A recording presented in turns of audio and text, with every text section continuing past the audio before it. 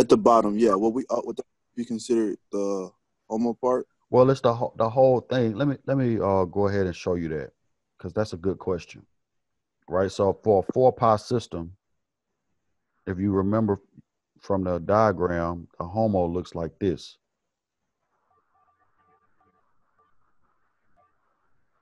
Is that right? Let me fix that first one. That looks like some kindergarten stuff. Right. So the HOMO of a 4-pi system looks like this, right? Where the wave passed through one time. You following? Yeah. Mm-hmm. So that's the HOMO, right? And then the LUMO looks like this for a 2-pi system, right?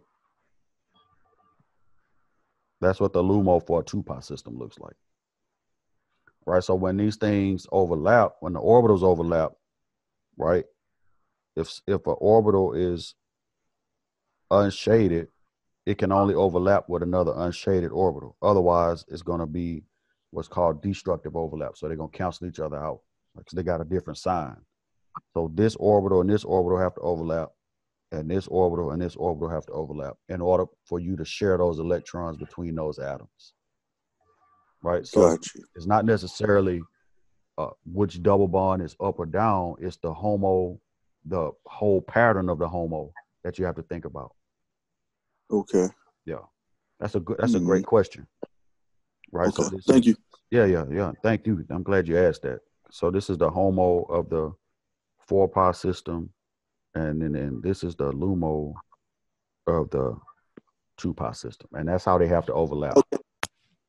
How do we identify that while it's in that form? You know what I mean? Like, how do we know which part Which is orbitals? yeah. So then the way you identify is you have to memorize that MO diagram, right? Because Okay. you know it starts at 0 with no nodes, and everything is the same. All the orbitals are shaded on the top, and all the ones on the bottom are unshaded. Then you go up to the next energy Okay. level, and you pass through once. So you have to memorize that in order to know what the HOMO is. Gotcha. I'm gonna go back and learn that. I'm gonna catch up with that. Okay. All right. Ain't no problem.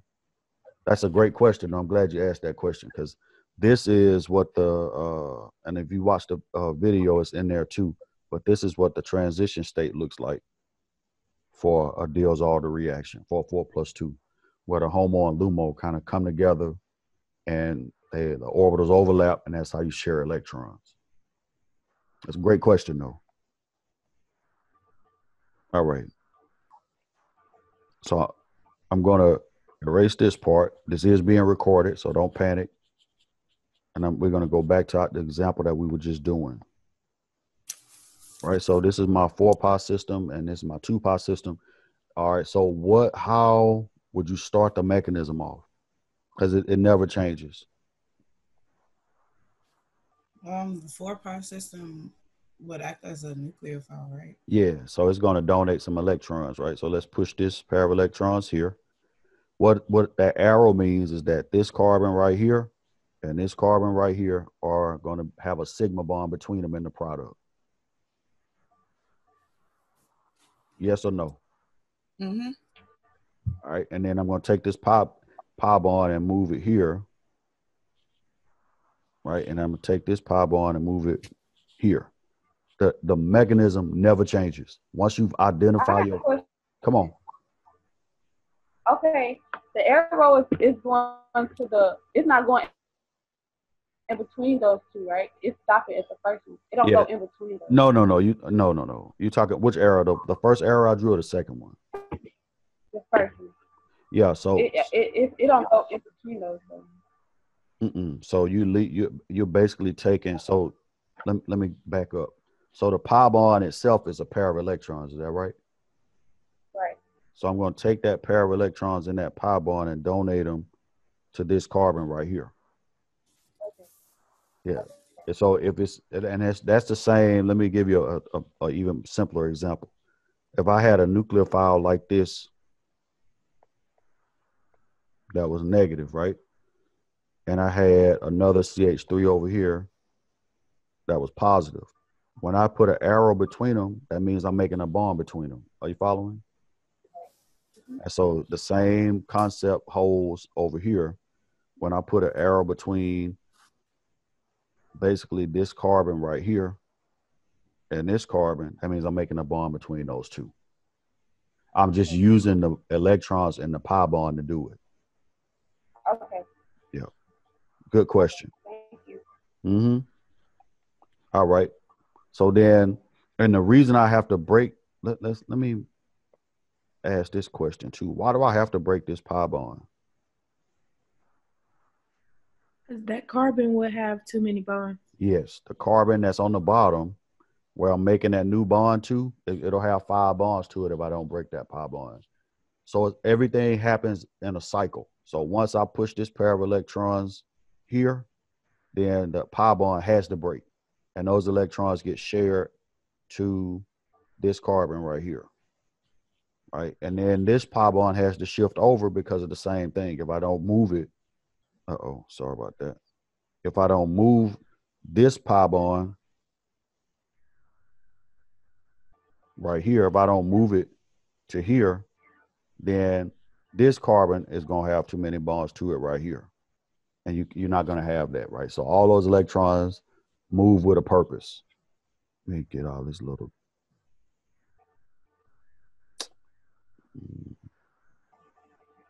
All right. So what's the product going to look like?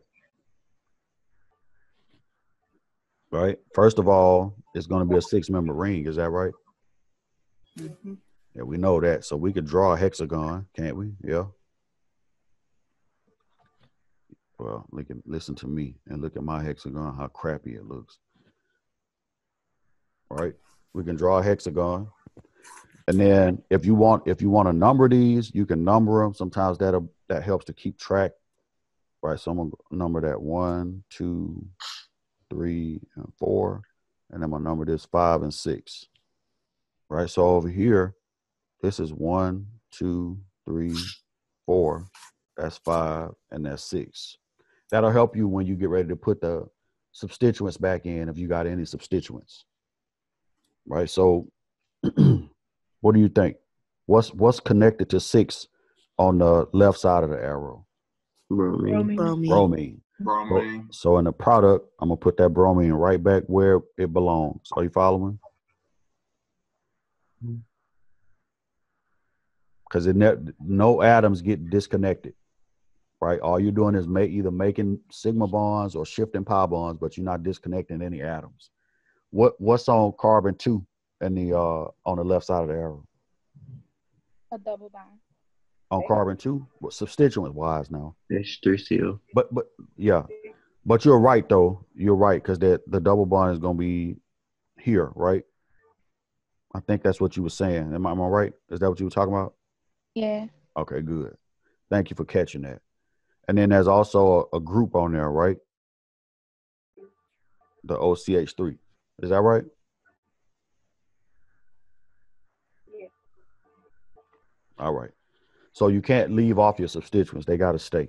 So that's why it's best to just draw the 6-member ring first and then go back and put the double bond in. The double bond is always going to be shifted. If you number it this way, 1, 2, 3, 4, like that, the double bond, you can memorize this. The double bond is always going to be between 2 and 3 if this is the way you number that diene.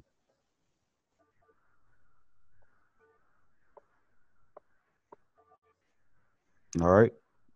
Any questions about anything? Mm-mm. All right, let's do the next example. You want to number it again? I'll take that as a yes. Right, so this is my diene. This is my dienophile.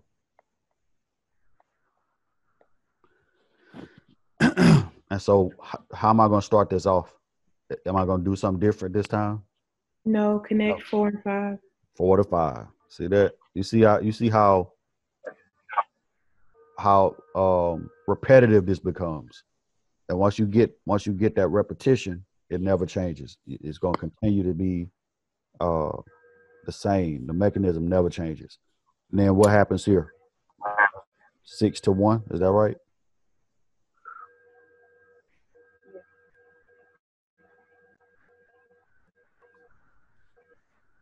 And then what else? What else do I need to do? Move the pi bar. Right there. Is that right? So if you're following along, which I hope you are, go ahead and draw the product. I wish you could draw it on my screen. There's a way to do it, but I forgot. I had another student, one of my summer classes, who knew how to do that. Oh, who was that? Oh, Lord. There's a pin option that you just click. Oh, well, go My ahead. Is bad. that Sage? I was just trying to know what was going to work. I didn't think you could see it. Oh, yeah, I see it, bro. So go ahead and draw, draw the product up here. If you got that pen option. Look at that. Look at God. Look at God. We figured this out a little too. Okay. It's raggedy, but I see it though. I see it. I'm scared. Well, I don't care about no virus. Now I got to keep my sense of humor. That's what keep the class happy and lit. Me being a goofball. Is that right? This is what you was trying to do, but It's early.